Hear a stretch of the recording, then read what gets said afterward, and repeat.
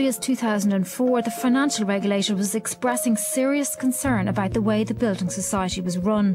The regulator complained of an over-reliance on the managing director and the absence of a senior executive to oversee the commercial lending function.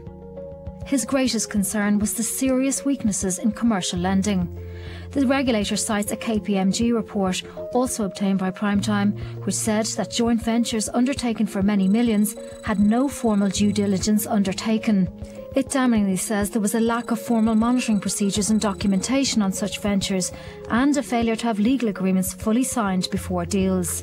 It highlights the shortened lead time for loan approval as one of the potential risks of commercial loans. Most alarmingly, the KPMG report complained that the bank's internal auditors lacked the expertise to properly analyse commercial lending. Well, you're into the area of fundamental weakening of what is the strength of good lending and good practice. And therefore, you're imperiling the situation for the collectability of those loans. While Nationwide took some measures in response to the regulator, we now see the result of Nationwide's lending policies. 8.3 billion of property and related loans are being transferred to the National Asset Management Agency. Yet, while all the maverick lending should have looked dangerous to anyone who remembered previous property crashes, experts denied there was a problem, and few dissenting voices got through. Back in the autumn of 2007, I started to look at Irish bank lending. And what I saw terrified me. What I saw was that Irish banks were lending as much to builders and developers as Japanese banks had before they crashed in 1990. Morgan Kelly wrote an article in the Irish Times that property overexposure could bring down the banks. It was attacked by government representatives. They too believed in the property miracle.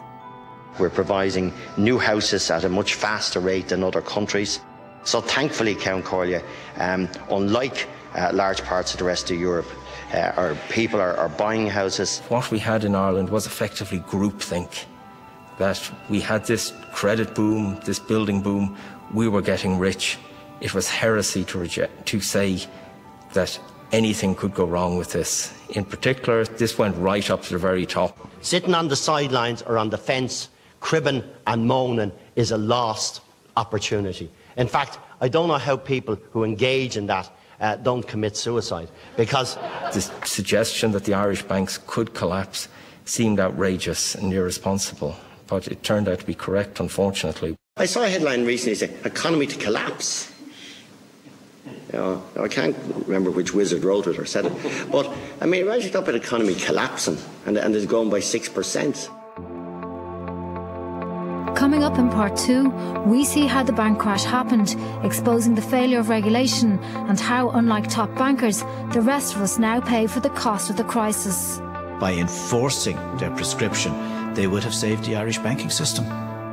Bankers haven't paid any price at all. They've been rewarded. Morning, Mr. Fitzpatrick. It's Ian Smith here from RTÉ Primetime.